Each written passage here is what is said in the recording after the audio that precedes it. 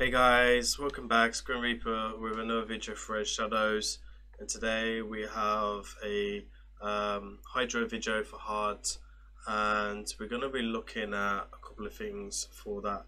So let's get into this, and we're going to show you the run first. I'm going to put the thing on for 2x speed, and then we'll get into the builds and everything else after that.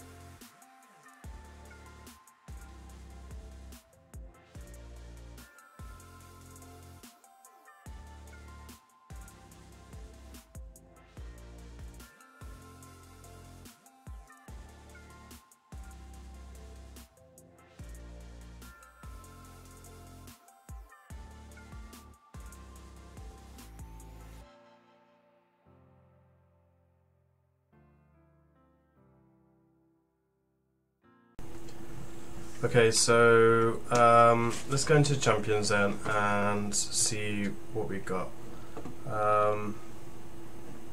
So we're going to start off with the legendaries, I think. Verbocarb, one of 3 legendaries that we used today.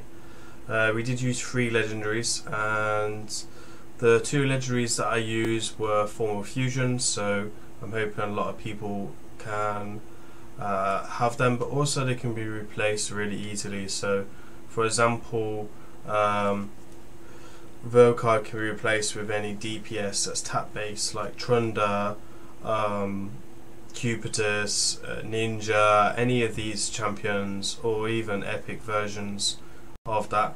Mephila's obviously free, she's not replaceable, so you know, once you've got your Mephila from normal, then you could then look at this as a potential 1-key solution.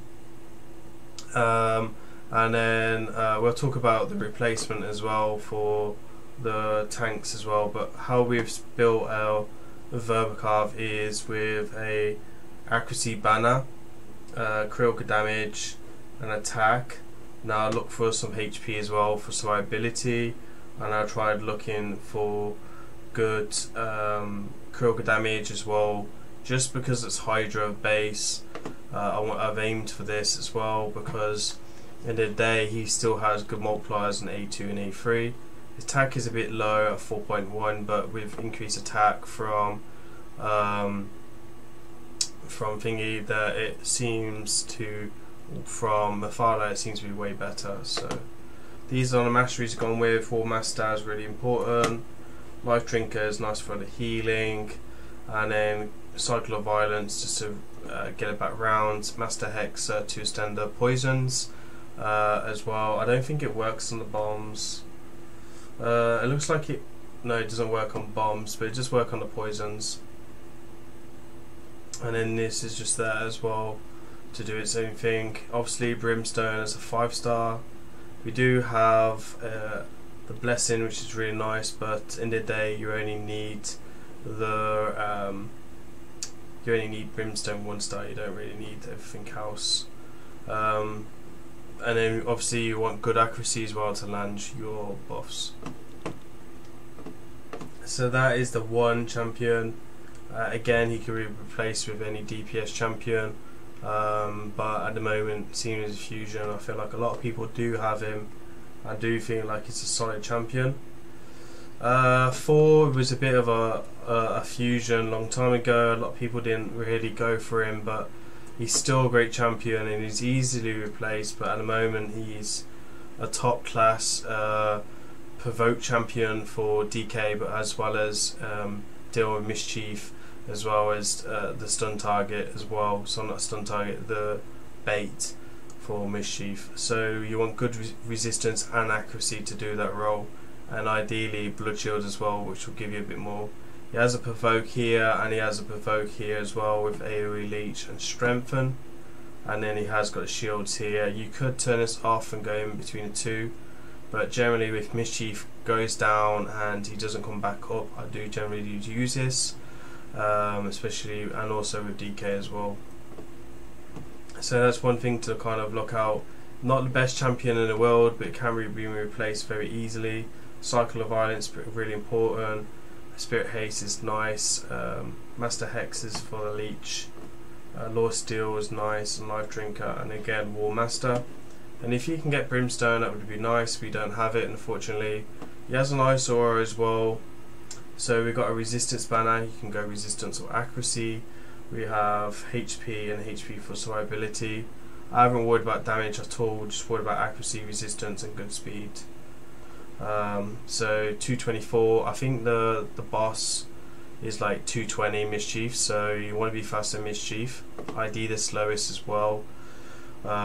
We've got good accuracy, good resistance, defense is fine, and good HP. Multiple champions could do his role. Krisk is obviously first choice. Necmo could also do it if you have a provoke set on him. Skull Lord is a common choice. Cantra is also very common. Molly, soulless, anyone that can really provoke as well is really nice to have that, but also to put other buffs as well. So that is worth to point out.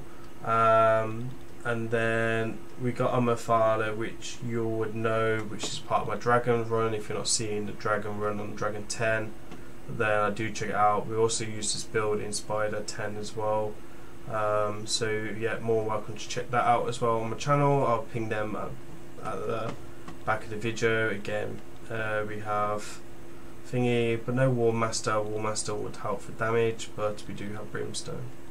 She does land poisons and hex. It does really help for damage as well as the cleanse with strengthen, and I think she can actually work as a mischief tank as well for herself, and it's really easy to build her if you've got good accuracy and resistance.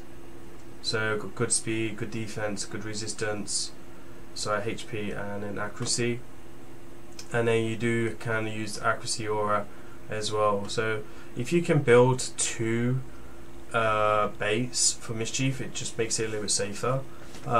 It's not like everyone has a gear for that, but some people can, and she's really easy to build for that. You do need blood shield as well on her just to make it a bit safer out of one of these 3s, just so she has an extra buff, and then mischief is more likely to target her. After that, again, Ursula, she's great. She can be the mischief tank. We have 9 masteries on her, which is amazing. That means she can have more damage.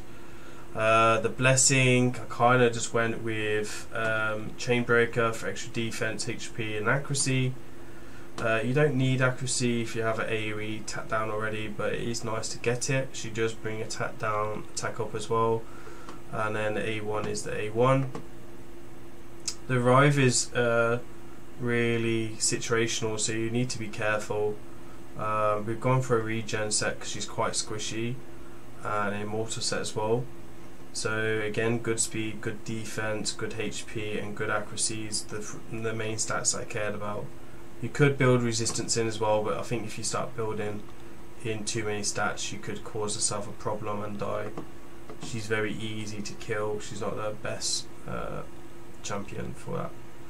Then we have our one and only Yugo. If you don't have Yugo, you're kind of screwed. She is the best at her job. You can use champions like Umbro with AoE block buffs, Mighty UK as well could work. He's weak affinity on a few heads, it's rotation, that's why I'm not really be using him. And I also run him in Brutal as well. No masteries on her as well, so we're missing masteries on 2 of them, so it's really easy to up your damage if you really wanted to. And then a Geomancer, so again Geomancer can be replaced with any HP burn champion really. AoE HP burn is nice to have, and the HP burn is really good for certain things. We've got Pantheon Touch as a blessing. I don't think it really does anything, and it's all about this and the passive.